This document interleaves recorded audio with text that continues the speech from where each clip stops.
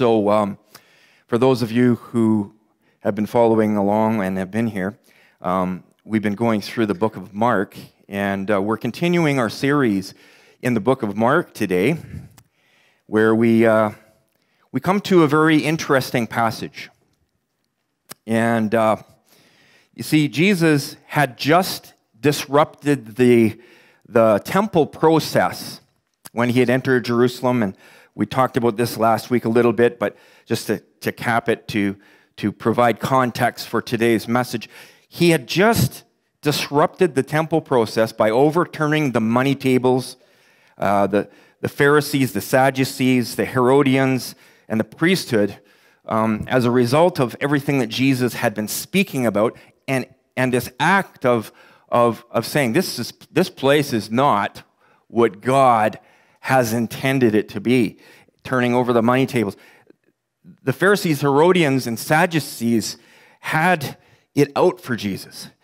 They had it out for him before what he did in the temple, but especially now. Jesus, you see, he threatened the status quo of the entire Jewish religious system. And because public opinion had been in Jesus' favor, now they couldn't lay hands on the Lord for fear of what the crowds would do, because, as you remember, Palm Sunday was just before when I'm going to be speaking. So they were crying out, "Blessed is he who comes in the name of the Lord, Son of David, is coming into the city of Jerusalem." So they had to contend with this. So the religious leaders, they decided to try a different tactic. They tried to discredit Jesus. They did this by using trick questions in an attempt to divide the people over issues that Jesus would take a stand on. And their objective was to get them disagreeing and fighting with one another so that the ministry of Jesus would fizzle out. Religious leaders of Israel joined together to try and turn the people against the Lord and what they perceived that he was trying to accomplish. Our text today is in Mark chapter 12, verses 13 to 27. Mark 12, 13 to 27. You can follow along with us here in the overhead, or if there's Bibles in the pew, or if you've got your own Bible, that's great. So, reading from verse 13, we'll just start with verse 13. Later they sent some Pharisees and Herodians to Jesus to catch him in his words.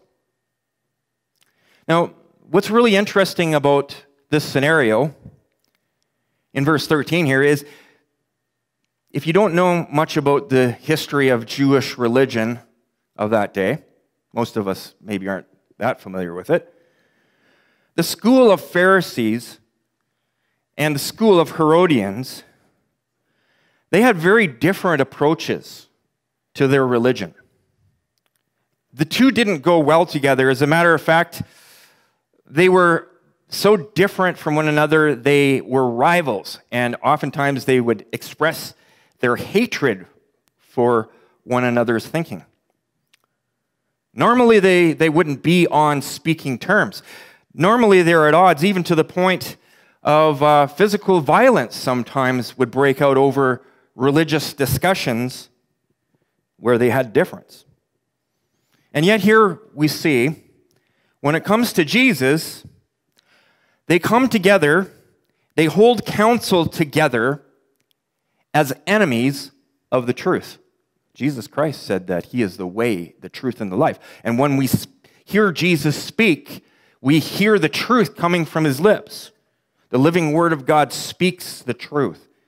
So we see these religious groups coming together, even though they're polar opposites in their understanding, on a common enemy, which is the truth that Jesus is proclaiming.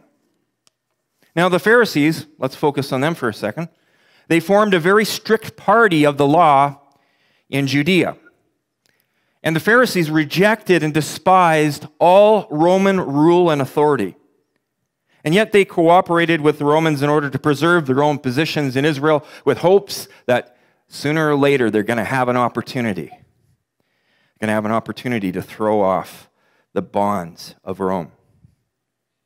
The Pharisees saw cooperation with the Romans as just this temporary thing, and they had a very strong expectation that there would soon be a Messiah who would come onto the scene, a Messiah king who would save Israel from its enemies and restore the physical kingdom of David back to its original glory. They believed themselves to be the heralds of this and the catalyst that would bring about all of this under the will of God. The Pharisees considered the Herod clan to be evil usurpers of the throne of David. Traditionally, they didn't like these Herodians, these Herod supporters. Very important for us to understand this. Now, the Herodians, on the other hand, they also sought the good of Israel from their own perspective. But their hope was completely based on the house of Herod. And Herod was not, in fact, a Jew. He was actually an Edomite. King Herod the Great had converted to the Jewish faith, and he was related to Israel. So he had to be better than the hated Romans. So they threw their support behind him.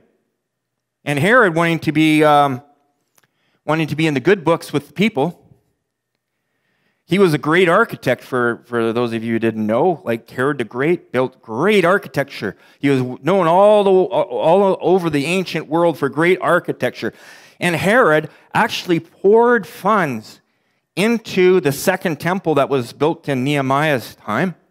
The second temple after the first had been destroyed. Herod poured lavish decor and carvings of stone and all this kind of stuff into the temple. So the Herodians were pleased with this. And they were dedicated to keeping Herod and his sons on the throne. Now, most of the Herodians were Sadducees and priests, scribes and Sadducees. The party of Pharisees was much smaller. But anyways, the Pharisees and Herodians, being at odds with one another, had this common cause to fight. They both opposed Jesus and wanted to destroy him so that their cause would be elevated. The Pharisees wanted the Messiah after their own taste. The Herodians, they actually didn't see the need for a Messiah. They were pretty comfortable with the temple system, how it was operating. And the religious factions had their ideals and plans secured in Israel, but Jesus' approach did not fit any of them. To realize their own plans, the one religious faction sometimes used the other, but neither faction desired to see this Jesus of Nazareth rise to prominence because he was a threat to the status quo. In the minds of the Pharisee and the Herodian, Jesus, he needed to be removed. So, using a clever question, this unholy alliance, they got together and they discussed a question and they put it to Jesus. We continue reading in our text in verse 14. They came to him and said, "Teacher, we know that you are a man of integrity. You aren't swayed by others because you pay no attention to who they are, but you teach the way of God in accordance with the truth." And here's the catch. Here's the trick. Is it right to pay the imperial tax to Caesar or not? Wow.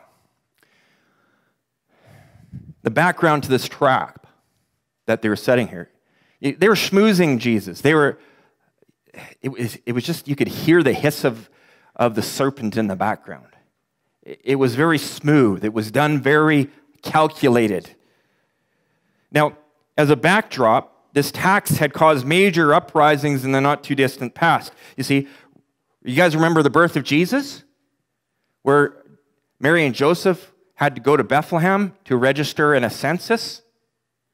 See, the reason why the census was done was that the Romans wanted to put a head tax on every single Jew, and they wanted to know who was who in the zoo.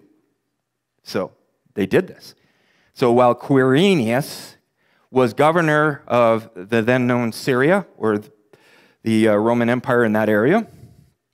When Jesus was born in 6 AD, this is all over the history books, this is true, there was this census that occurred for the purposes of taxation. When Jesus was born in Bethlehem, at the same time, you see, as a backdrop to all of this question that's being asked, there was a certain man named Judas of Galilee, and he was in league with Zadok the Pharisee. And these two guys said, Rome wants to tax us, but we don't think that anyone should pay this tax to Rome. After all, God is our king, and Caesar is not. So they actually had an armed uprising at the time of the birth of Christ, where they tried to rally the people of Israel to rebel against Caesar and his authority over them, telling them to refuse to pay the tax. And even they went so far as to go to villages, and when they found people that were willing to pay the tax, they would actually burn their houses down and steal their livestock. Ultimately, however, Judas the Galilean fell into trouble with the government, of course, and also with Herod. Interesting. Even though Herod was kind of not the supporter of the Pharisees, really, he kind of did his own thing. He was more with the Sadducees and the scribes. Herod had Judas the Galilean arrested and he was executed. So it's unusual that the Pharisees and the Herodians were working together. And in this scenario, to the Pharisee, Jesus was not the kind of Messiah that they were looking for. He was a man of peace, a man who spoke up against uprising and violence. He was not aggressive enough for their taste.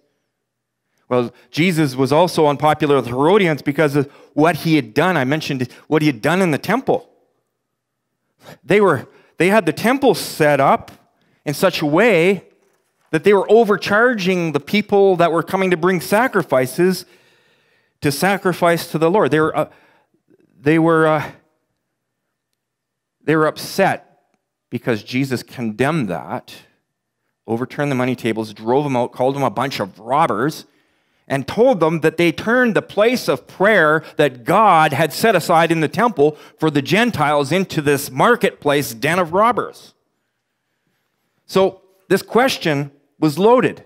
The Pharisees and the Herodian both hoped to ensnare Jesus in a catch-22. Everyone knows what a catch-22 is, right? No matter what you do, you can't answer it right. Someone's going to be mad. There's going to be disturbance. So, if Jesus said that the Jews should pay taxes to Rome, this would make them unpopular. This tax was not popular with the Jewish people. And the Pharisees, they knew it, and they picked this question. They wanted people to think if he said, yeah, you pay taxes to Rome, what kind of weak-kneed Messiah is this anyways? I thought the Messiah was supposed to be restoring the kingdom back to Israel in power to save us from these Roman dogs. On the other hand, if he said the Jews shouldn't pay taxes to Rome, it would be put on him to be on the bad side of Herod and the Roman government. The Herodians, after all, had Judas, the Galilean, executed. The Herodians were hoping that Jesus of Nazareth would suffer the same fate as him because he threatened their lifestyle. So we continue reading in our text in verse 15. Should we pay or shouldn't we? That's what they asked Jesus. But Jesus knew their hypocrisy. Why are you trying to trap me? He asked. Bring me a denarius and let me look at it. Denarius, Roman coin. So Jesus could clearly see this trap coming, and they were trying to lead him into it.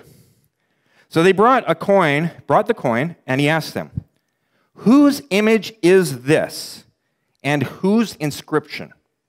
Caesar's, they replied. Then Jesus said to them, Give back to Caesar what is Caesar's, and to God what is God's.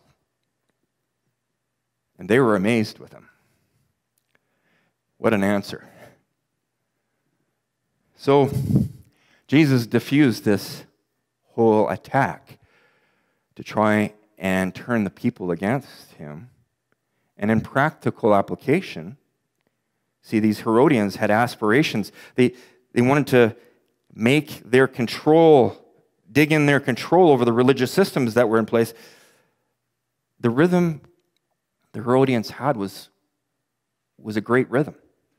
They're content on having their religious services in the temple cater to them in their own traditional ways. Rather than worshiping God in spirit and truth, it was all about form to them. They were worshiping God because it fit their lifestyle and it provided them with a blessing of a good income and comfort and respect from the people. They wanted things to operate the same way. They just wanted it so. They wanted it so. They didn't want their religious boat being rocked by this Nazarene. Jesus confronted their systems of religion. He suggested that their religious traditions were being passed off as holy, but were in fact not. They were being exclusive, caring nothing for those who were outside of Israel. Instead, they pushed Gentiles out of the place of prayer for all nations. They turned this temple into a marketplace. See, the temple tax ensured the leaders were able to have comfortable, luxurious lives. Herod's temple was like a well-oiled machine. But what did Jesus say? This was all tied together with the miracle of the cursed fig tree that we talked about. Jesus said that they were like a fig tree full leaf that should be bearing fruit, but was in fact barren of any good fruit of righteousness.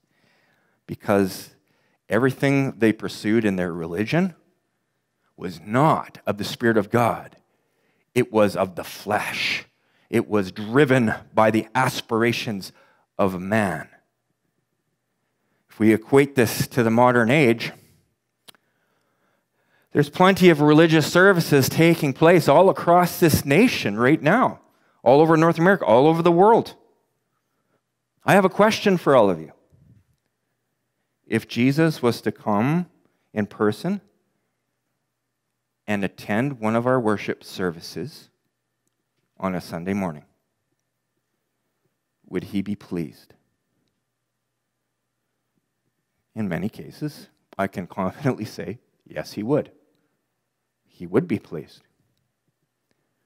But unfortunately, in many, many cases, I think that he would be grieved. It's good for us to ask this question, my friends. What are we coming here for? Why are we gathering together on our Sunday mornings? It's good for us to ask ourselves that question. Why are we having religious services in the first place? Maybe some of us, and I'm not saying who, because God knows everyone's hearts, but maybe some of us need to reevaluate why we come to church.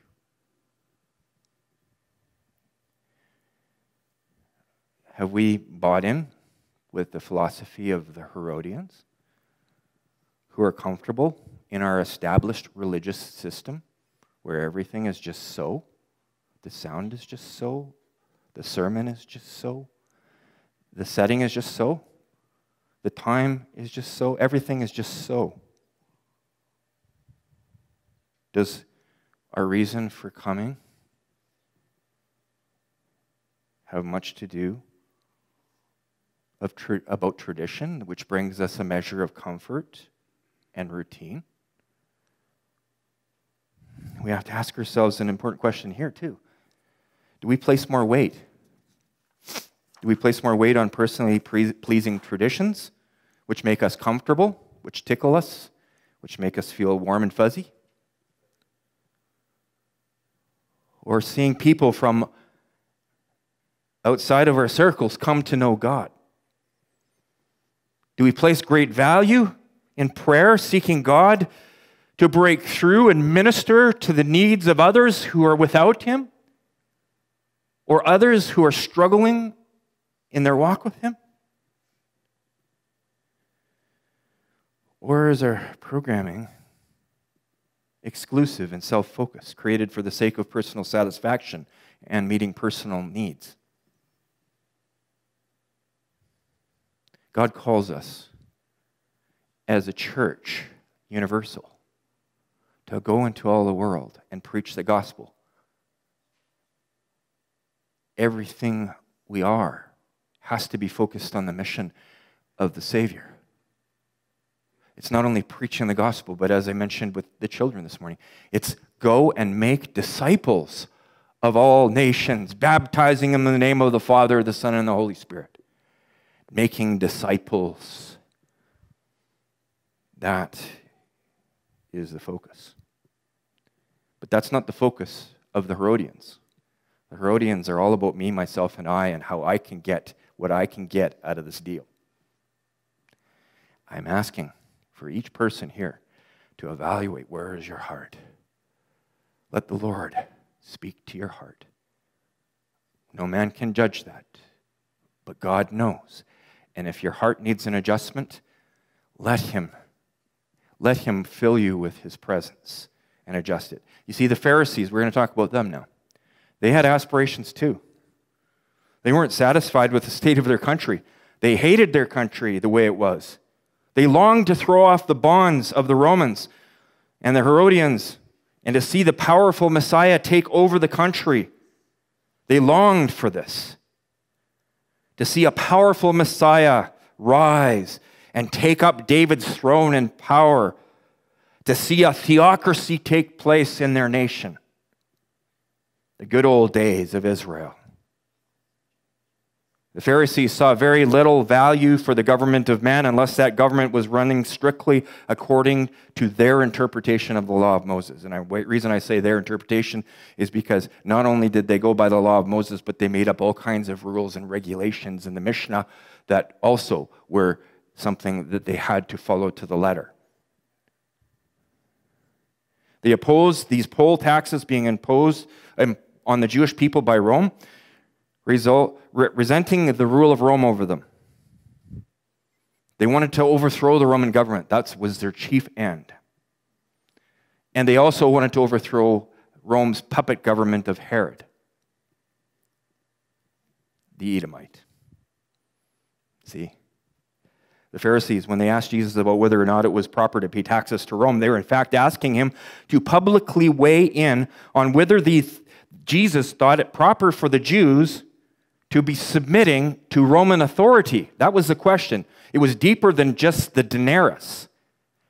They were asking Jesus whether he thought it was proper for them to be submitting to Roman authority. And the fact is, and this is ironic, that they were using a coin that was minted by Caesar, by the Roman government, as an illustration to Jesus.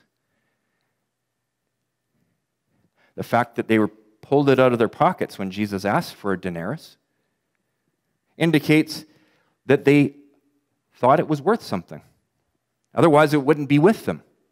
Now, I mean, they could have picked it off of someone else, I suppose, but I'm pretty sure all of them, the Herodians and the Pharisees, used Roman money to do exchange. Therefore, they're accepting Caesar's authority over them, or they wouldn't be using his money.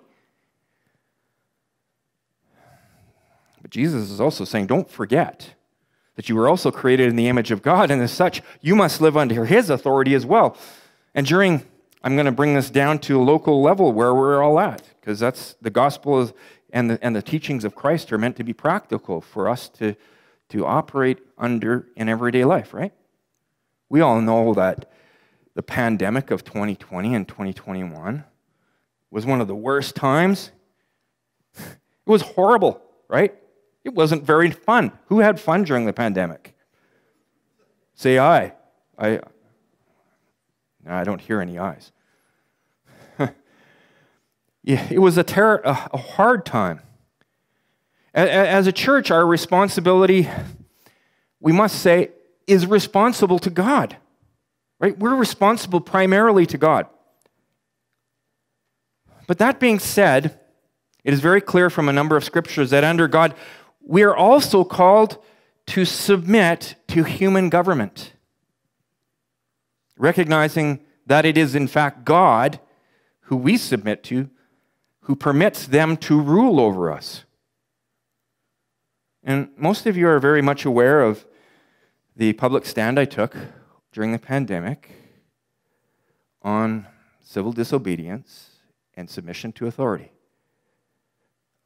I could not get past what it says in Romans 13, 1 Timothy 2, 1-6, 1 Peter 2, 13-17, and Titus 3, 1-2. I couldn't get past that. I had to stop, and as a leader, remind you as people of God to be subject to the authority that God has placed over you. And sadly, unfortunately, I shouldn't say unfortunately, it's just sad. This has caused so much division in the church. We saw our own flock divided, and pretty close to a third of our congregation left. It was, I can't express to you how broken inside I've been overseeing that. It just breaks my heart. You know, it's always true that along with some good decisions made, governments in power have made some very bad and unwise decisions, which quite frankly enrage us or should cause us deep concern. Our Canadian political system, our national, provincial, and municipal governments. You guys are all here when they decided to allow for a large industrial marijuana grow operation to be at the back of our property here. That has never come to being, and prayerfully it never will, but they passed it and upheld a law that gives permission for what I consider to be something that is sinful. And I think a lot of you felt the same way. We went and we spoke very candidly and very respectfully at our city council meeting, and they ruled against us. That's tragic. It's also tragic that I don't think everyone has been treated fairly under the rule of law during the pandemic. Maybe some would disagree, but I don't think there's been partisan behavior, for sure. Additionally, I'm suspicious that there's legislation that violates the Constitution or creates loopholes to existent laws that we have. And admittedly, there's also some regulations and ordinances from the government that we have on a day-to-day basis that wind up as an inconvenience for us. There's some laws out there that are really inconvenient.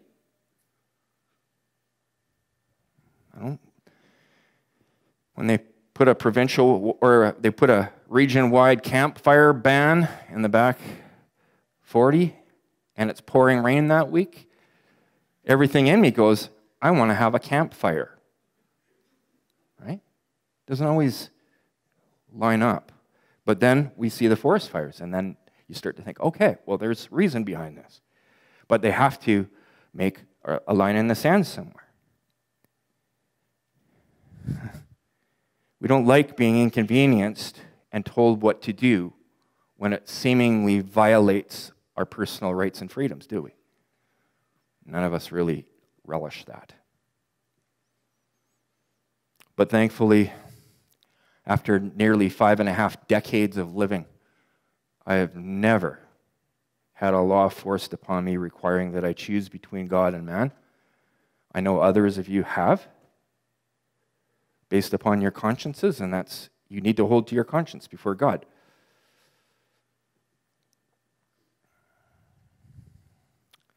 My friends,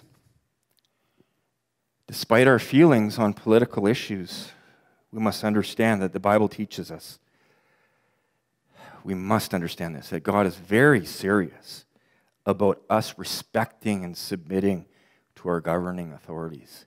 He's very serious about it. Those scriptures, those passages that I quoted to you, it's not just a one-shot out of context thing. This is multiple passages of Scripture that are pointing to the same direction. This is very important to God. What Jesus says in the Scripture is that we should give back or render to Caesar, meaning that we need to pay a debt. We have a debt that we owe to pay back to Caesar. You see, Jesus makes it clear to the Herodians and the Pharisees that as citizens of their particular Caesar or governing authority, they owe a debt to that government in return for the services that they receive. We owe the same debt to our Canadian authorities.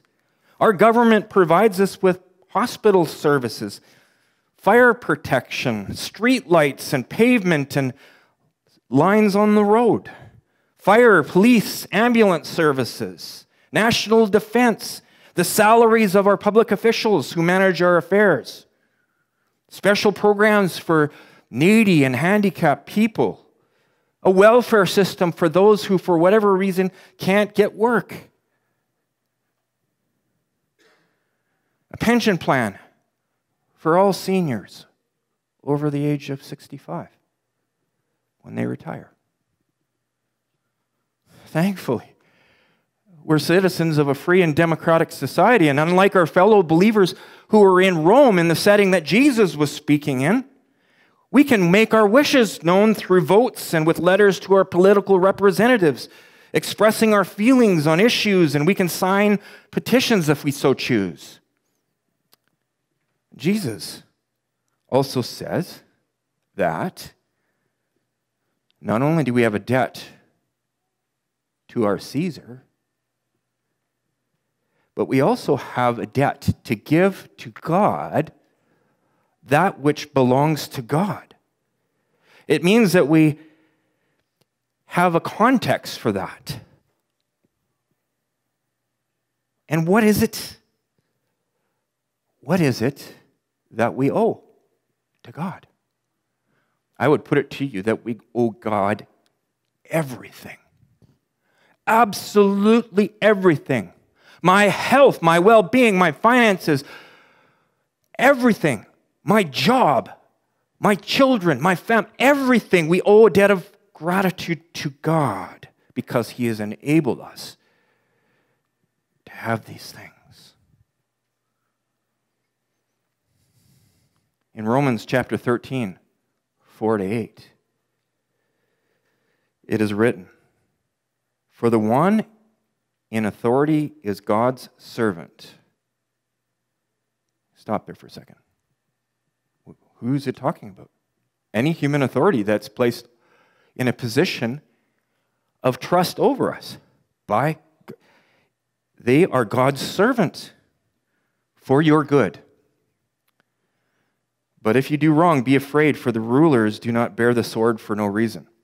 They are God's servants, agents of wrath to bring punishment on the wrongdoer. Therefore, it is necessary to submit. Listen to this. It is necessary to submit to the authorities, not only because of possible punishment, but also as a matter of conscience. And this is why we pay taxes. For the authorities are God's servants who give their full time to governing. Give to everyone what you owe them.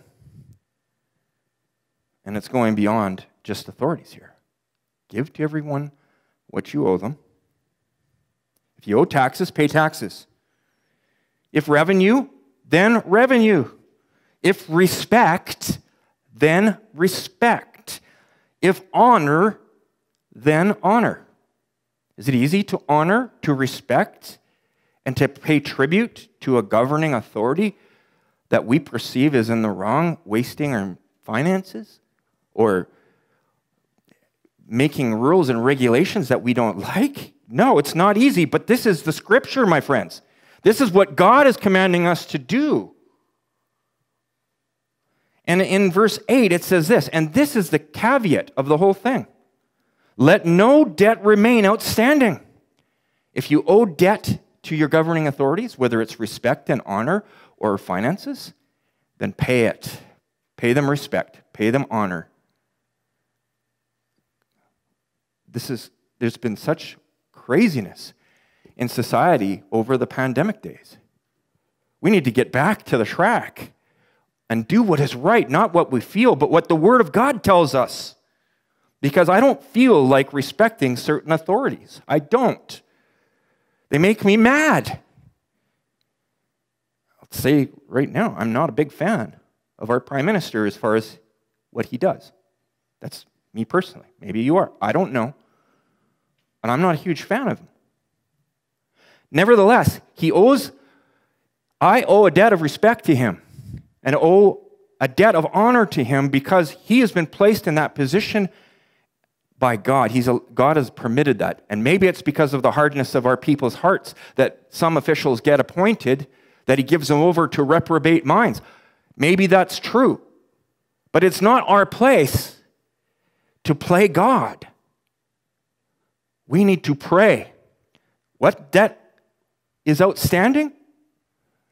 A debt of prayer before God to ask him to do something in the hearts and lives of our authorities.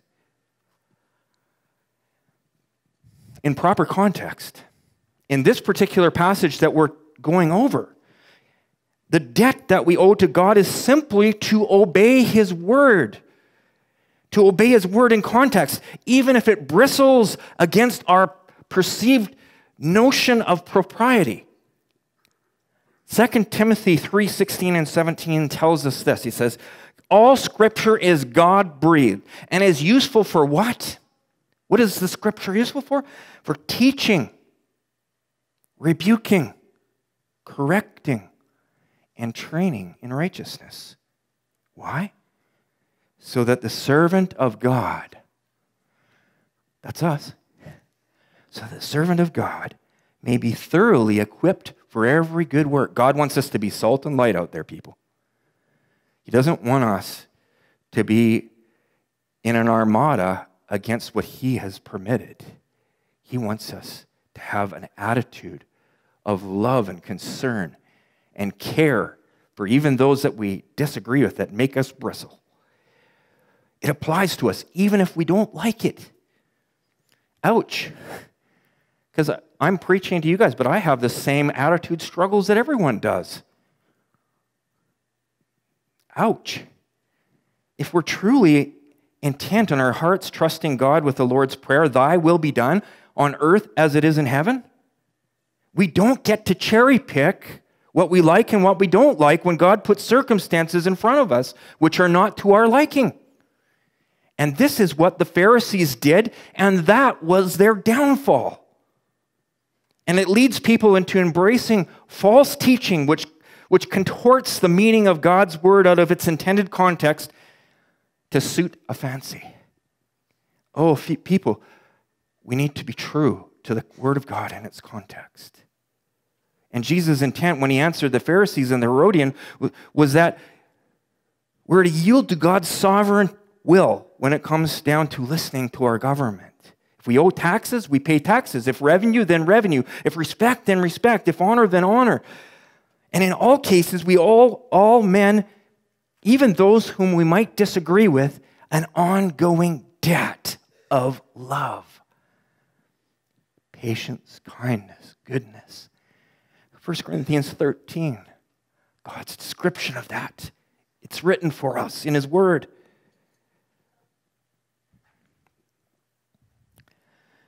When we look at submission to the power of our Canadian Caesar, which is our democratically elected government as believers, and I believe that we do desire to honor God,